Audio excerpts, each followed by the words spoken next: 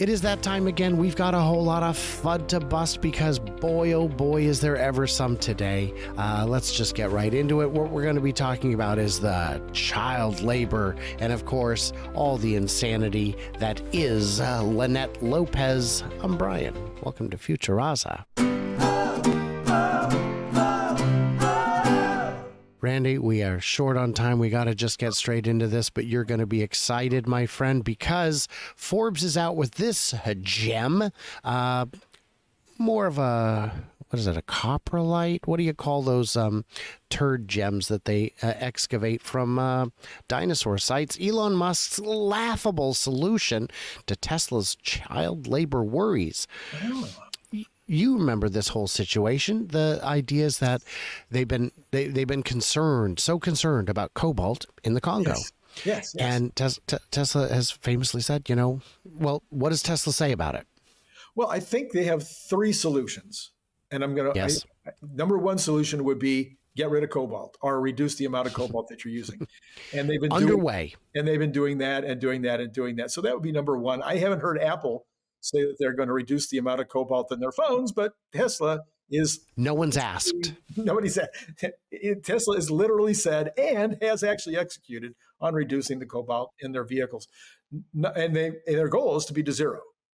Number two would be that they are using, and I've been under this system, they are requiring their suppliers to prove to them that child labor is not being used in the production.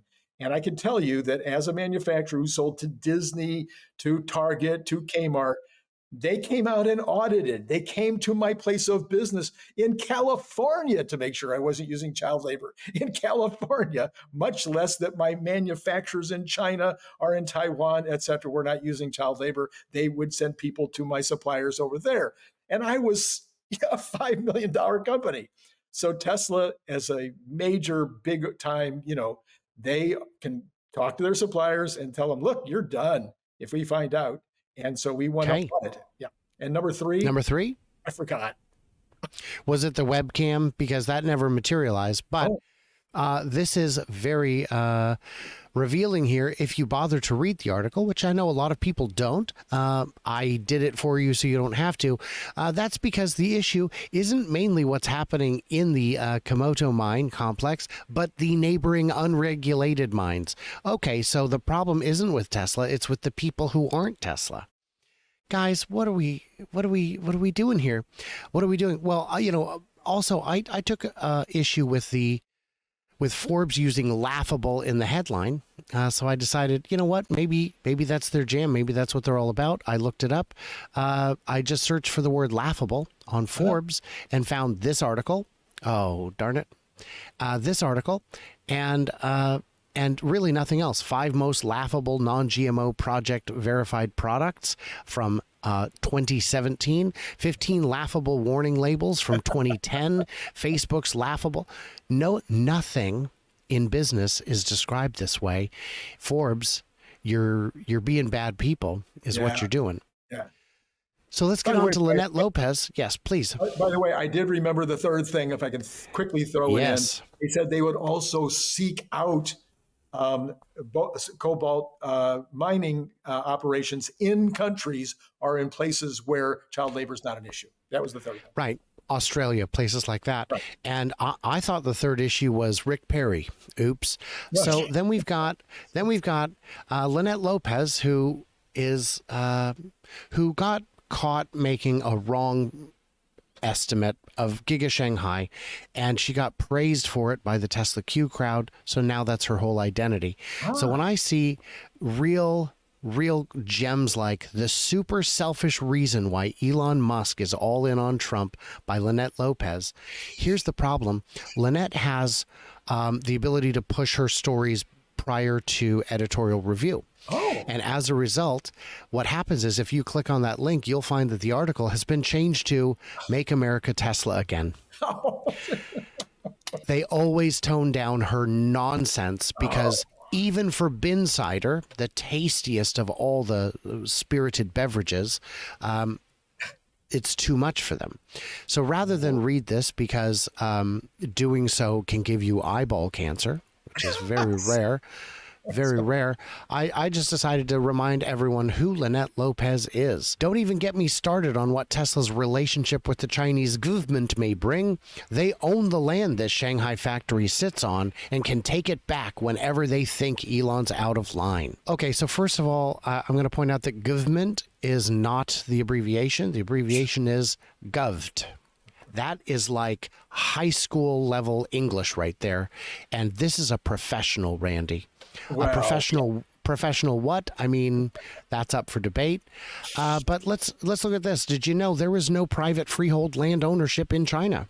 So anybody who has any land in China, whether you are a Chinese citizen who has a farm or a house, you don't own that land. So what are you reminding me, Lynette, that China exists and has laws of their own? Because that's what I'm hearing. What did you not know this? Yeah, I think it's obvious. I don't think there's no news here.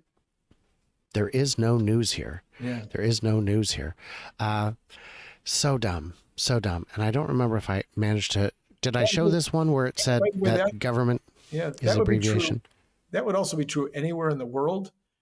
If the wrong government got in power in the United States, and somehow, let's face it. We have very specific laws of how we can take your land from you. It's been adjudicated by the Supreme Court just about 2 years ago. Yes. And we have people in the U.S. saying, nationalize SpaceX, take it from them. Not smart people, but I mean, I wouldn't call them quite Lynette Lopez.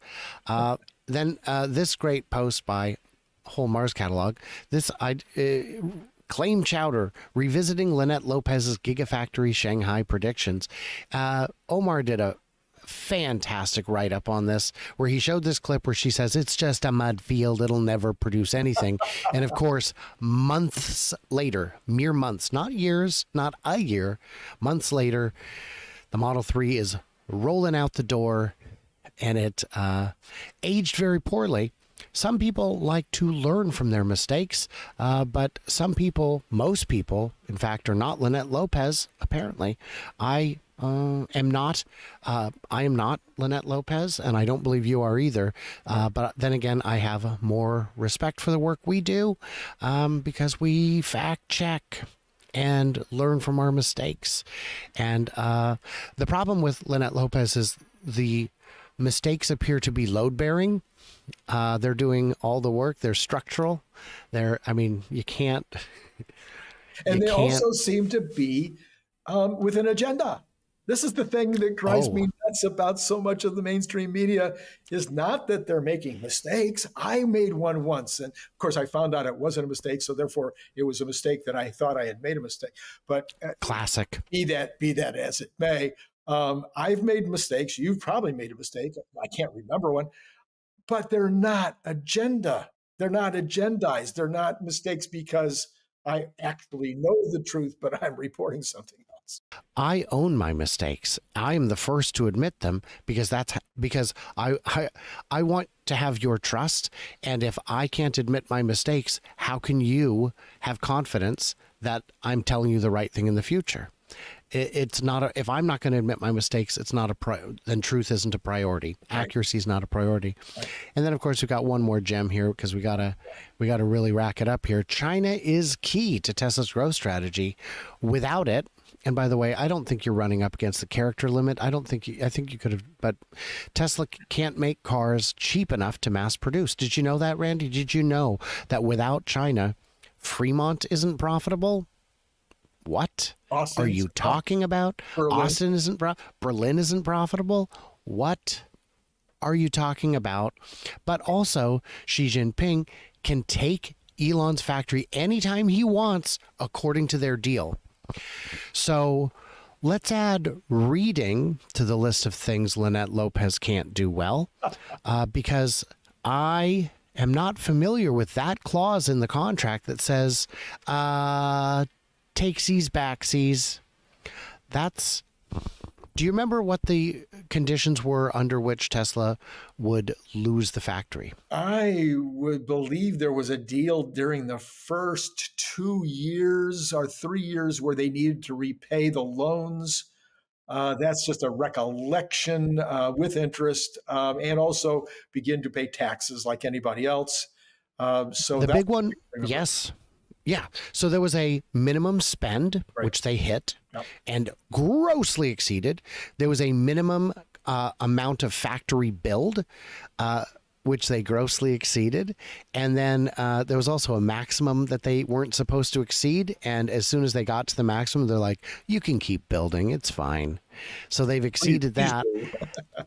Yeah, you know what? If you want, but the big one, of course, is the tax, and China's taxes are aggressive. Tesla pays more taxes in China than in, I think, every other country combined. Certainly for manufacturing, it is hundreds of millions of dollars in taxes they pay. You think they're going to give up that cash cow to nationalize it? For what purpose? So they can continue making 2024 models forever? No, that's. And the deal doesn't say you can take it just for deep fried funzarella. No, my friend. It is, you've got to do it according to the terms of the contract. And China's not going to just go and nationalize them, because that would stop all future investments. And by the way, Tesla's had this capability. I don't know that Lynette missed the first time, that if they chose to put a factory in, say, Vietnam or into Cambodia or Malaysia or India, or pick a country or Mexico, which is the lowest labor rate in the world, and they already have the property, they could, probably in something like 2 years, replicate what they're doing in China. So. The whole thing is bonkers. Guys, this is the FUD we deal with every day. Now, I would point out, this is something that came up at the event in San Luis Obispo, where someone said, you're always out there fighting against the fake news, the misunderstandings, the lies. And we need people to tell good news. And I'm not just, when I see misunderstandings that are negative, of course I correct them. But when I see misunderstandings that are in Tesla's favor, I correct those too. And that is important. If somebody says, well, yeah, well, I have to be, well, I've seen people who said, well, getting rid of the supercharger team is fine because it's going to be inductive charging. Right. But it isn't. Not today, and not for all the cars already built, and not for the ones in the pipeline to be built. Maybe in a year or two they could do, but then they'd still need to retrofit all the stations. They'd need more. I mean, that's a misunderstanding in Tesla's favor. I'm data driven. I'm fact driven. That's all I care about. And as a result, a lot of people get upset because my facts don't always lead me to the conclusion that their hearts do. And I apologize for that. I love your heart. I think it's very dear and wonderful. And I love you as you are. But when it comes to the facts, I got to stick to them. I got to get on the road, Randy. Okay. I got to drive. Okay. I'm going to be back before you know it. Everybody, what do we miss? What do we misunderstand? If there's a truly bonkers story that needs to be ridiculed mercilessly, let's do that. And if you are... That wasn't on my channel. That wasn't on your channel. No, we do that off camera as a courtesy, as a professional courtesy. Yeah, the other day he did make a pretty ridiculous claim. Randy said that Brian is good at knowing factories. And I was like, how dare you, sir? No, that's, but if you are a Lynette Lopez or the Lynette Lopez and you would like to come into the lion's den, I will show you grace and courtesy to defend your position. I don't expect that to happen. I don't think the position is defensible, but I am willing to be wrong if Lynette has the courage to make an appearance. Guys, what did we miss? What did we misunderstand? Leave it. I beg of you. Stay tuned, stay juicy, all that good stuff. Head on over to the Randy Kirk channel. And in the comments, definitely praise this amazing coif that is just my beautiful foppish do. And we'll figure it out from there. And I can't wait to hear from you clever robots when I'm back in studio, certainly by next week.